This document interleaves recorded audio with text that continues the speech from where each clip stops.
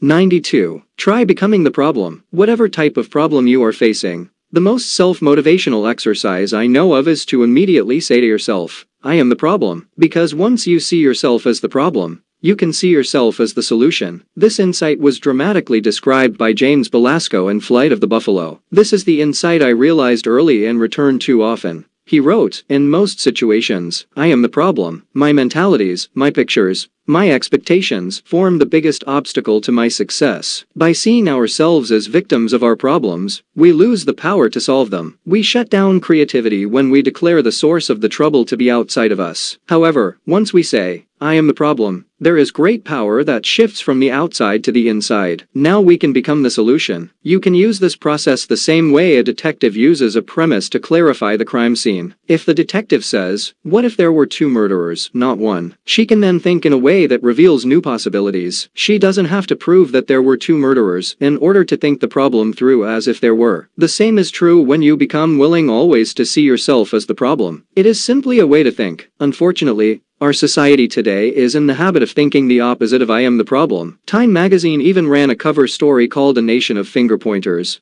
that made a powerful and persuasive case for the fact that we have become a nation of victims who see the American dream not as striving fulfilled, but as unachieved entitlement. In The 6 Pillars of Self-Esteem, Nathaniel Branden writes, to feel competent to live and worthy of happiness, I need to experience a sense of control over my existence. This requires that I be willing to take responsibility for my actions and the attainment of my goals. This means that I take responsibility for my life and my well-being. Before I had realized the full power of a self-motivated life, I spent a lot of years pointing fingers. If I didn't have enough money, it was somebody else's fault. Even my perceived personality flaws were somebody else's fault. I was never taught that. I would shout in exasperation. No one showed me early in life how to be self-sufficient. Was a complaint I voiced often. But I was avoiding a basic truth. I was the problem. The reason I fought so hard to avoid that truth was that I never realized it contained good news. I thought it looked entirely shameful and negative, but once I discovered that accepting responsibility for the problem also gave me new power for solving it, I became free.